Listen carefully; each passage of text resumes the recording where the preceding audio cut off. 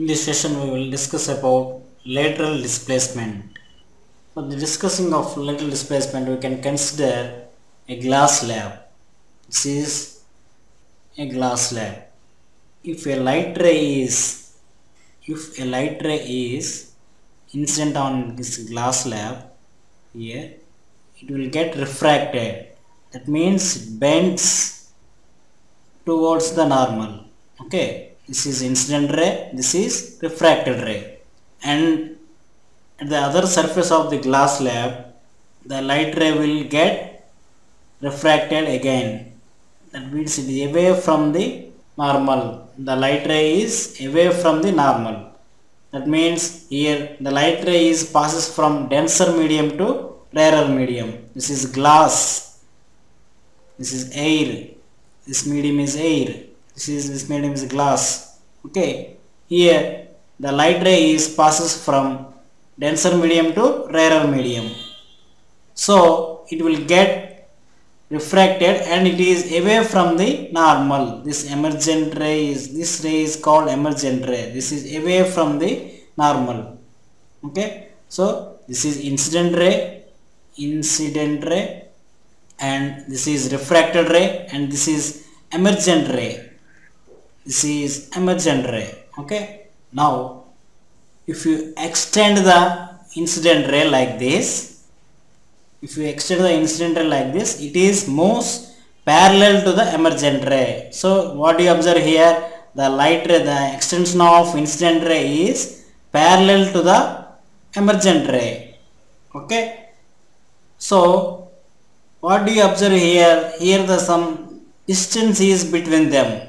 Okay, the distance between extension of incident ray and the emergent ray is called lateral shift.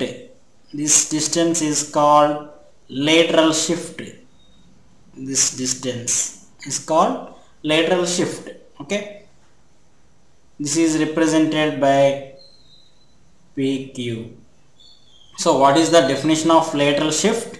The perpendicular distance between the path of the incident ray while the emerging from the optical slab is called lateral displacement. Here the incident ray is emerging from the glass slab here. Okay, so here some displacement is observed here from the extension of the incident ray. This displacement is called lateral displacement. This shift is called lateral shift. Displacement. Okay, so what is the definition of lateral displacement? A perpendicular shift.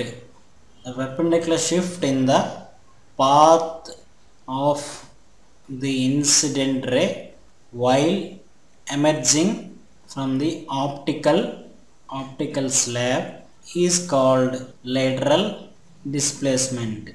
It is represented by PQ here. Okay, this is the definition of lateral displacement here. What are the conditions of lateral displacement? The conditions of the lateral shift are, the conditions for the lateral displacement are, the lateral displacement is directly proportional to the thickness of the optical slab, and the lateral displacement is directly proportional to the refractive index of the optical material. Okay, the lateral displacement is directly proportional to the angle of incidence, and the lateral displacement is inversely proportional to the wavelength. Lateral displacement is directly proportional to thickness of the glass slab. This is the thickness of the glass slab. If you increase the thickness of the glass slab, lateral displacement also increases. Otherwise, if you decrease the thickness of the glass slab, the lateral displacement also decreases. And the lateral displacement depends on the refractive index of the optical material. Here optical material is glass slab. So we can take any other optical material. So if you increase the refractive index of the optical material, then the lateral displacement also increases. The lateral displacement also increases. Next, if you decrease the refractive index of, if we can take any less refractive index material, the lateral displacement also decreases. Lateral displacement is directly proportional to the angle of incidence. If you increase the angle of incidence, the lateral shift also increases, and if you decreases the angle of incidence, the lateral shift also decreases. Lateral displacement also decreases, and the lateral displacement is inversely proportional to the wavelength. So if you increases the wavelength, the lateral shift also increases. If you increase the wavelength of the light ray, the lateral shift also increases. If you decrease the wavelength of the light ray, the lateral displacement also decreases. So these are the important conditions for the lateral displacement: thickness of the glass slab, refractive index of the material, and angle of incidence and wavelength. Okay, so these are the important terms for the lateral displacement.